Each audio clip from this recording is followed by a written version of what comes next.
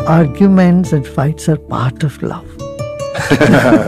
And if there is a disagreement between two persons, I would say you take turns. Don't do it on the same day.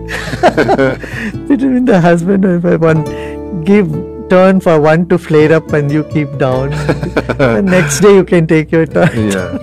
We must see love is not just an emotion. It's our very being. When it is our very nature, you can never get rid of it.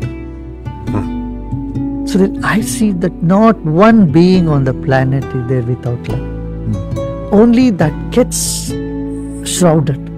It gets covered. It's covered by stress and misunderstanding and small-mindedness, lack of vision.